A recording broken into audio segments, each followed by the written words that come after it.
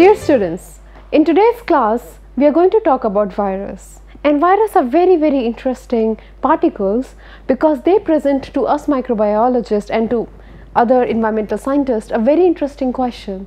What is life and what is the absence of life? How do we classify living systems from non-living systems or living beings from non-living beings? What makes them different? For if it is the ability to replicate, then viruses are non-living, but put them inside a host and now they can replicate themselves, so now they are living. And thus many microbiologists believe that viruses hold the key from when the non-life or the abiotic became biotic and how the life initially evolved. And now the latest theories in viral evolution suggest that it is quite possible that virus existed much before the cellular life came, and it was only when the virus became more complicated, developed more specialized proteins around it, membranes around it, it transformed into protocells or the earlier versions of cells. And this theory has some good evidence behind it, and as we will briefly talk about in this lecture. But from applied environmental microbiology perspective, viruses are very important because, well, they are very important because many of our geographical and seasonal diseases which are airborne or waterborne are viral. For example, hepatitis A, hepatitis E are viral waterborne diseases which wreak havoc across the developing countries including India every now and then. And then we have H1N1, swine flu and other airborne viral diseases that again for environmental engineers very important. We want to understand the humidity, temperature, the transportation of air and how long they persist in the airborne particles. So all this study comes under environmental engineering. They are viral diseases, these H1N1, swine flu, etc. So from public health perspective, virus is very important, but unfortunately very poorly understood. So there is still very high impact and rapid research that is being conducted in the field of viral pathogens and transportation of viral pathogens. From another point of view, viruses are important for us because they interact with our microbes that help us solve our environmental problems. For example, there are these viruses that are called bacteriophage, which are bacterial viruses in the sense that they infect bacteria. And when they infect bacteria, they can cause their lysis, means they can cause the cell to break away, and then they can destroy the bacterial populations. And if they destroy the bacterial populations that are helping us remediate something, for example in wastewater treatment plant, then we will not have the efficiency of wastewater treatment will go down because of the viral infection. So dear students, we are not the only ones who get infected by virus, but even the bacteria, the archaea, they also get viral infections and that affect our environmental processes. Now there are many theories around in the country right now about water from certain rivers that are considered to be sacred to have some healing properties or to have antibacterial or bactericidal properties. And one of the hypotheses proposed recently is that the water from these sacred rivers have certain bacteriophage in them which kill other bacteria.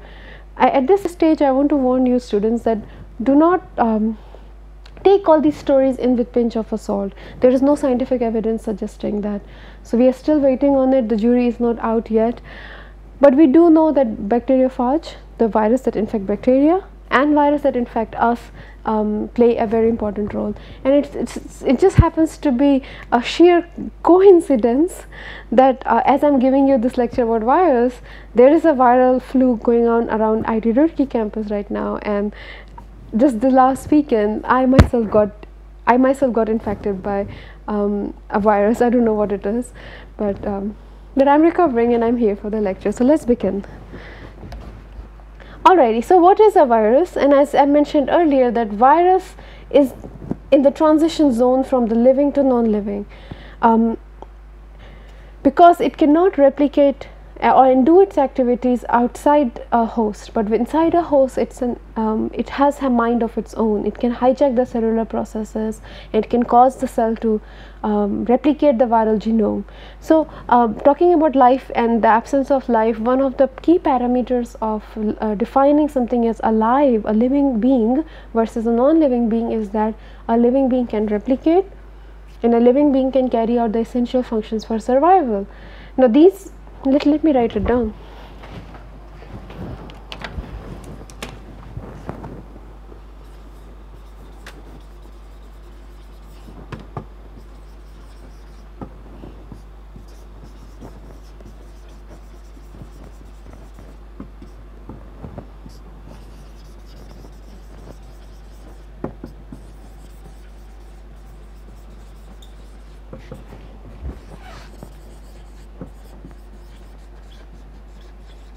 Alrighty, so there are many parameters that are used to define life, and I remember in elementary school in my part of the country, we would talk about a living being, something that can grow, that can make their own food or get food from somewhere, and most of them can move, but there are exceptions to each of these parameters. It all boils down towards two major parameters: ability to replicate and ability to carry out the essential functions to survive. Now if you look at the ability to carry out essential functions to survive, we have talked about this. There are many pathogens that cannot carry out all the essential functions to survive. They need to be present inside a host. In fact, most of our pathogens, the reason that they infect us is because they need a host to survive and to carry out all essential functions. And not just pathogens, but even the commensal microbes or the symbiotic organisms who are in symbiosis with each other, many of them have lost the ability to carry out the functions that they depend upon the other organism. So it doesn't mean that they're not alive, they're alive, but they cannot carry all the essential functions for survival out. So we see that this is again not a foolproof definition of an alive being. If you look at the ability to replicate, well, okay, even if these special symbiotic microbes or commensal microbes or pathogens, they cannot carry all the essential functions for survival, then the argument is at least they know how to replicate. So if they can replicate on their own, then it's alive, and that's a very good definition, and it was a very good definition until the virus came and challenged it. Now virus, they have a situational ability to replicate, depends on their context, depends on their situation. So if they are within the host cell, they have the ability to replicate their genome, and thus they are alive. But outside the host cell, they cannot replicate their genome, and they are particles. And that's why many a times in this lecture you will notice that I will not call virus just virus, but I'll call them viral particles. And in fact, I'm currently working on some viral particles, and I noticed that outside the host, they actually behave like particles. Most of them are not unable to be metabolically active. So it's very important for you to understand that not only can virus not replicate unless they have a host cell, but their metabolism also goes to zero. So they are inert.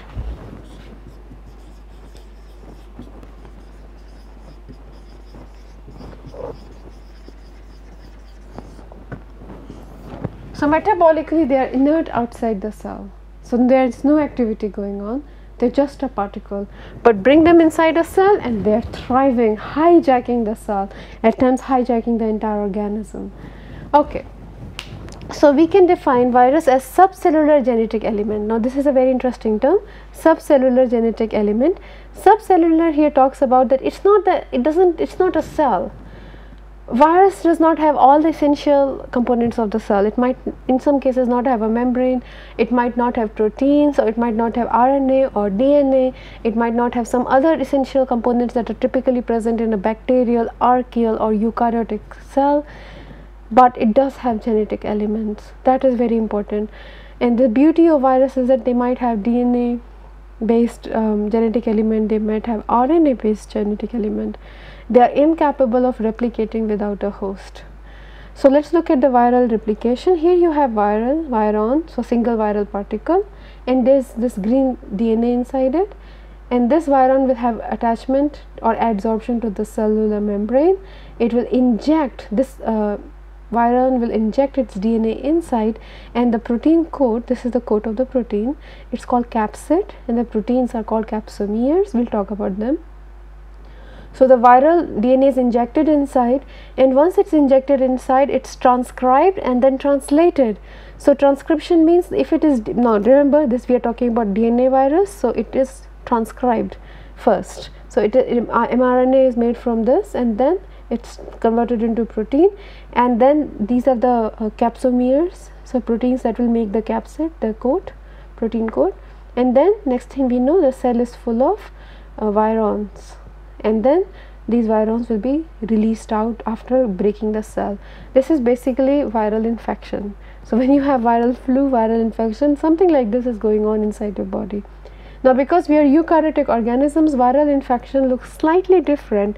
Some viruses will only replicate in the cytoplasm, some will go and attack our nucleus, the nucleic acid in a nucleus. But for a prokaryotic cell, this is the basic outline. The other particle we will be talking about in this class, or if not this one, then definitely the next class, next lecture, are viroids. These are extracellular virus particles, so they are viral particles, but they don't have anything else except RNA, single stranded RNA. So here if you note, this viron has a protein coat which is capsid, and it has DNA. But if it were a viroid, it would only have single stranded RNA and no protein, no DNA. It's a very interesting particle, and we'll talk about it. Alrighty, where did virus come from? I briefly mentioned in the introduction that there is a recent hypothesis that virus were the first agents able to replicate themselves that evolved, or protovirus. So even before the LUCA, even before the last universal common ancestor arrived, we assume that LUCA is a cellular ancestor, virus arrived. So, and then there are many theories about how virus arrived, we'll talk about them. But the latest theory, and this was published in Nature in 2006, a very nice journal. I highly encourage you to go through Nature reviews in Nature every now and then. So even before the LUCA arrived, we had an ancient virosphere, and basically these proteins and this DNA and RNA, the nucleic acids, they started interacting with each other, with themselves, and they started replicating. And from here we had evolution into bacterial virus and archaeal virus and eukaryotic virus, and these form the modern virus. So this is what we have now, and the ancient virosphere is absent, it is gone. There are some questions that still need to be explained in this theory. For example, how come some archaeal viruses are very similar to bacterial viruses? How did this relationship happen? The other question that's very important to understand, if there were no host present before the ancient virosphere emerged, how were the virus replicating? And now there are some rational explanation that scientists have given how they could have been doing, but and this is a very interesting topic. In your homework there is a paper that you have to read, and you have to answer some questions related to it. So I will leave it for your homework, but there is some very beautiful research going on in the evolution of virus. Now this theory, this particular approach to viral evolution, or even the evolution of life to begin with, is a regressive hypothesis.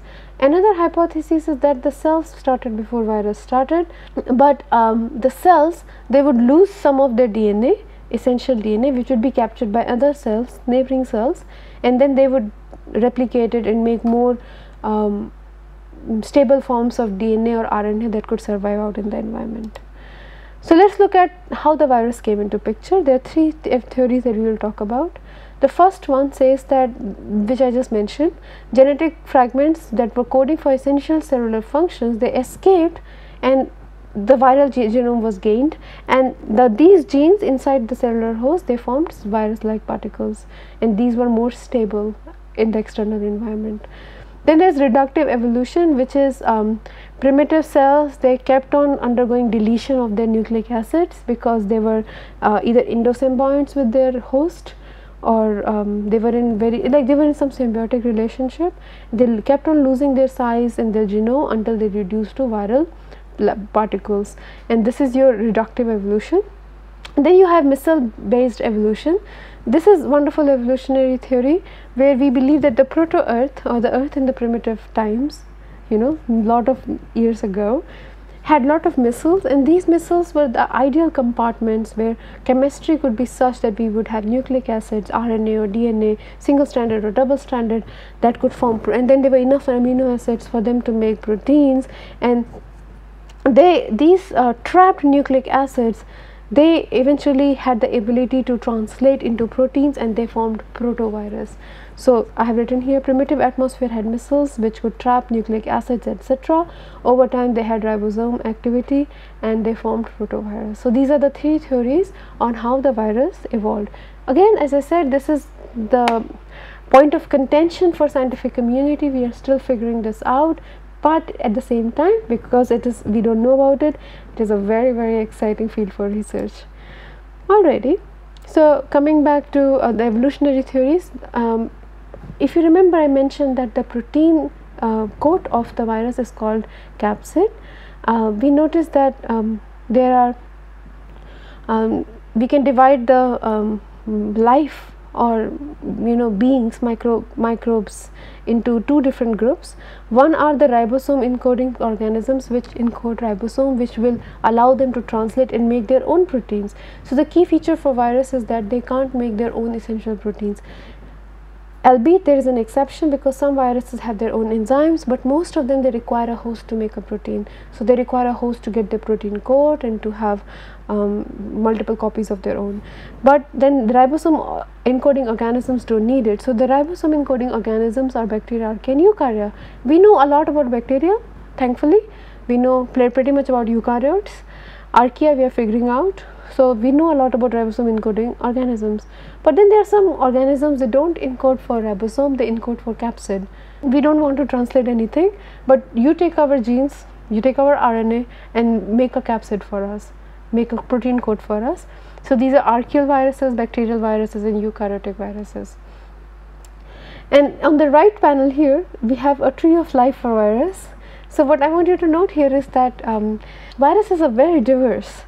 Very, very diverse. I mean, not only in their structure, not only in their shape and in their behavior, but also in their genes and the nucleic acids. I have mentioned this casually in this lecture earlier, but please note, some viruses only have DNA, some viruses have only RNA. Most viruses do not have any enzymes or proteins in them. So we have DNA based viruses, RNA based, even among them we have single stranded, double stranded DNA based viruses, or single stranded and double stranded RNA based viruses. Despite this immense diversity, which is unimaginable in bacterial, archaeal, or eukaryotic kingdom, we notice that these viruses, they have certain conserved domains. So they exhibit homology. Basically they point out towards shared ancestors.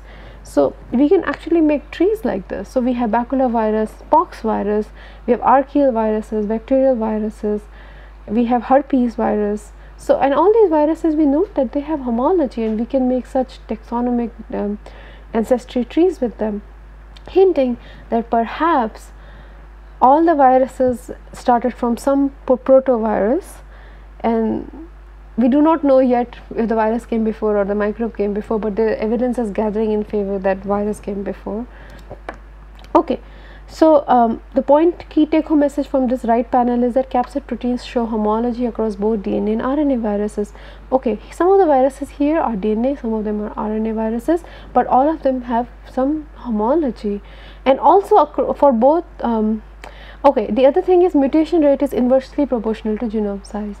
So the smaller the virus is, the faster it will mutate, and the larger viruses are more stable. Again, the DNA based viruses will be more stable, their mutation rate will be lower. The RNA based viruses would mutate faster.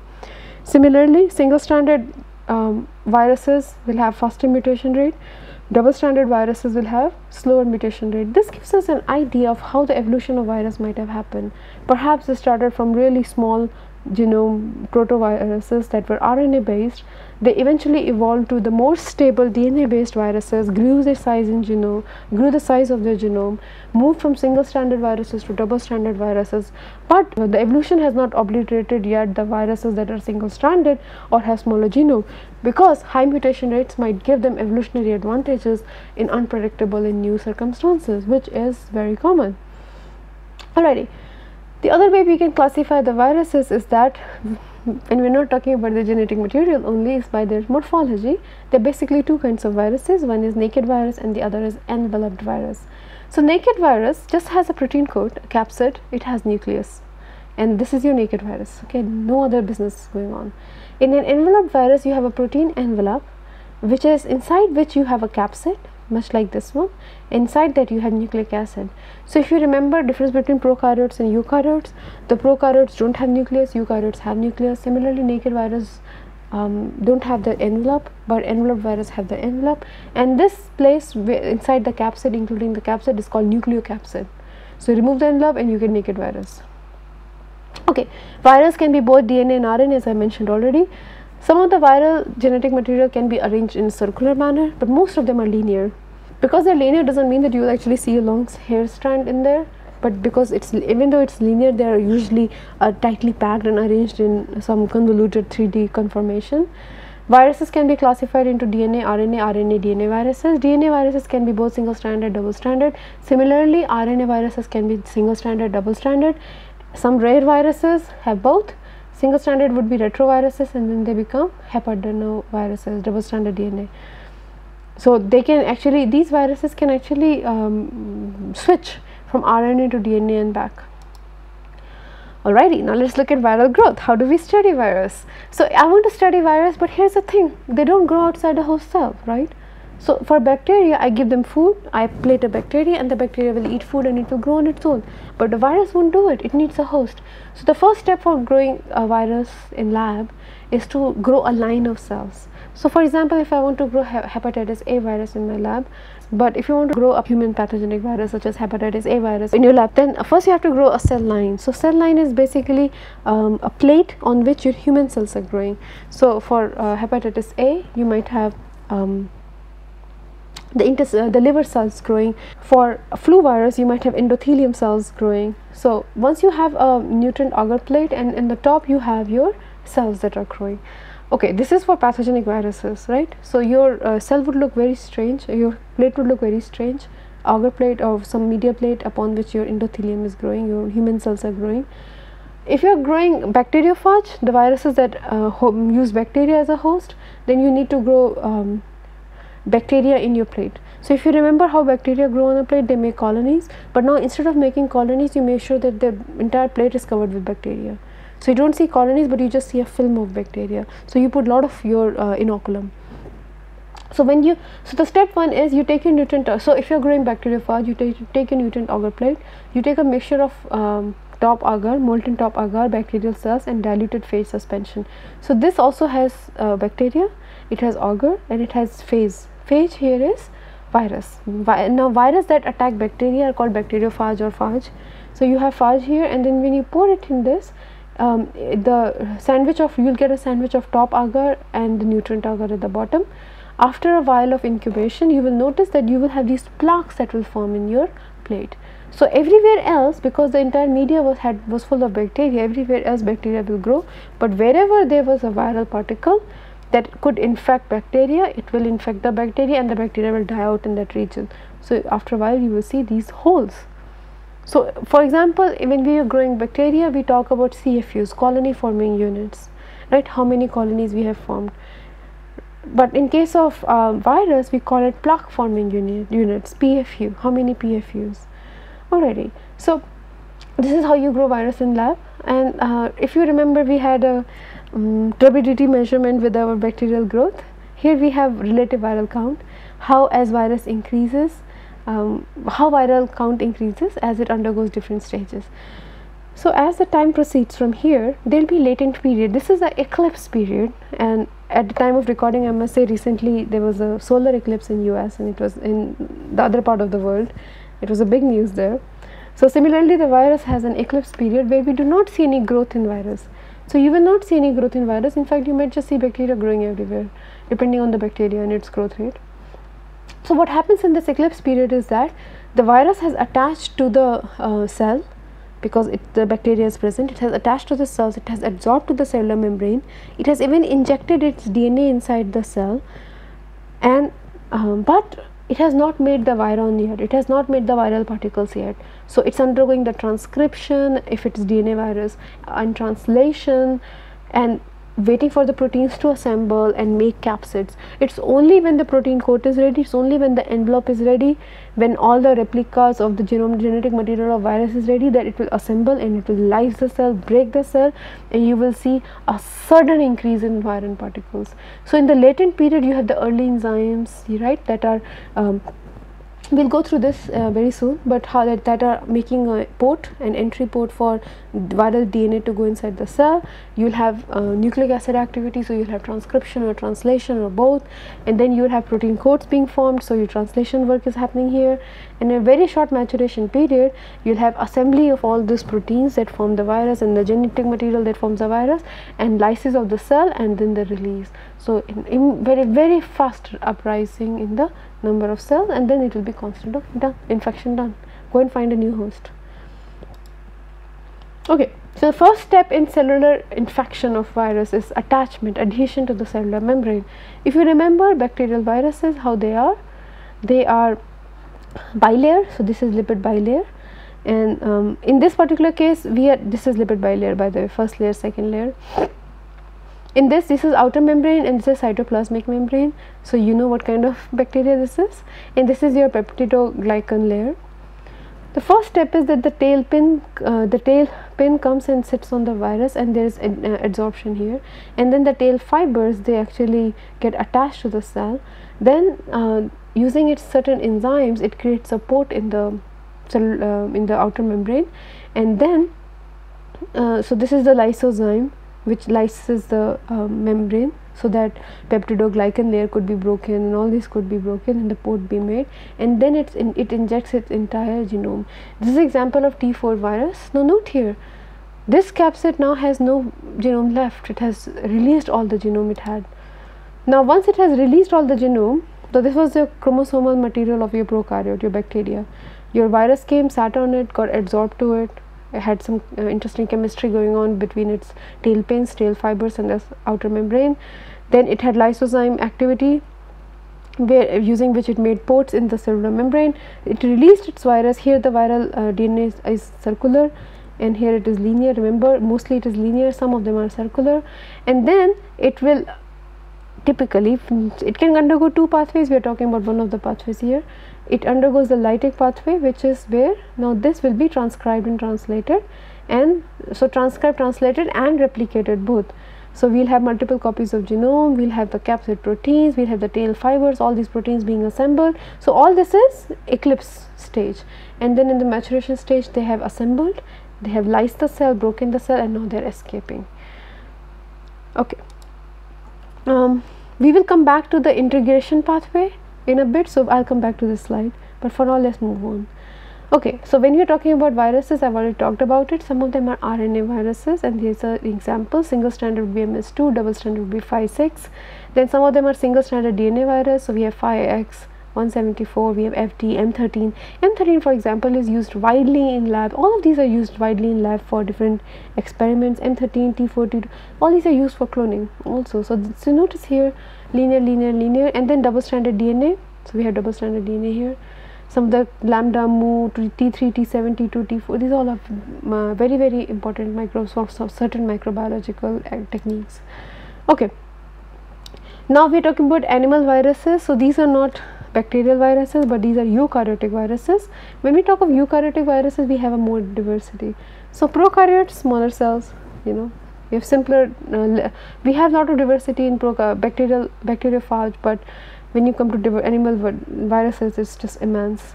So we have non-enveloped, we have enveloped DNA viruses, we have non-enveloped and enveloped RNA viruses. So let's go through them, let's look at their structure one by one.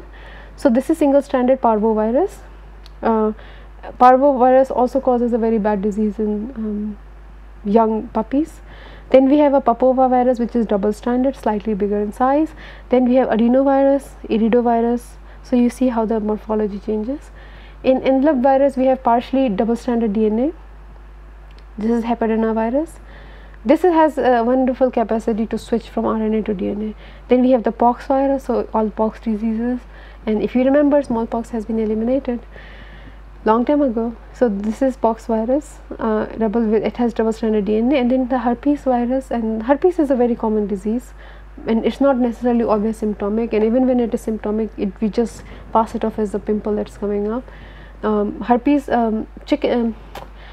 shingles are one of the kinds of herpes virus. It is double-stranded, it has a more complicated structure.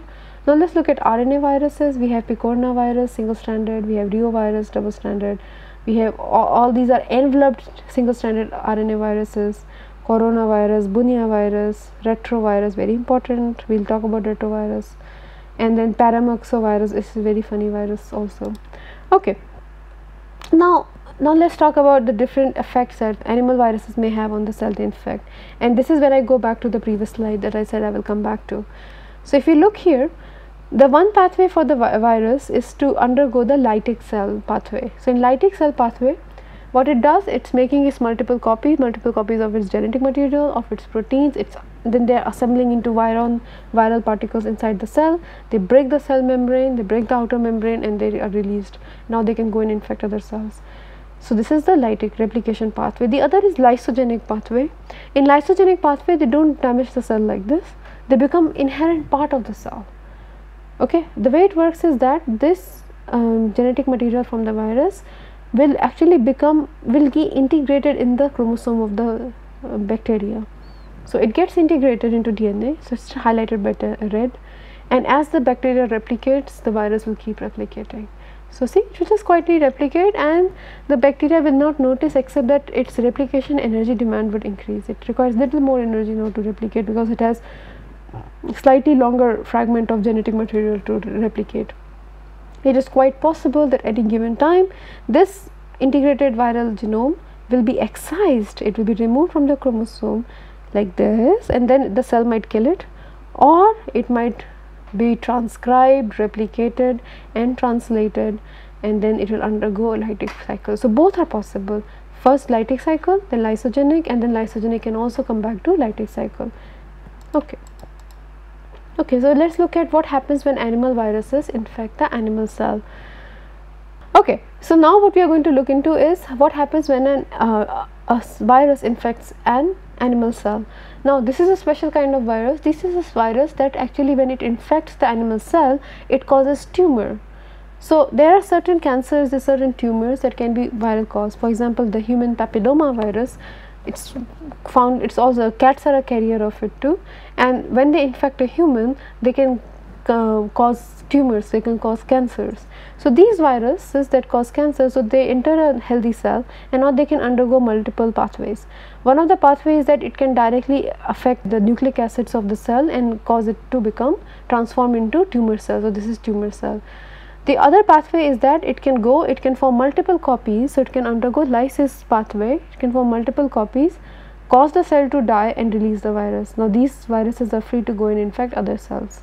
The third pathway it can undergo is, it will undergo replication, but instead of killing the cell, it will undergo slow release of viral particles. So this, it won't allow the cell to die. So the cell function is compromised, cell is not happy, cell is weak, but the virus are being released and replicated inside it at a slower rate.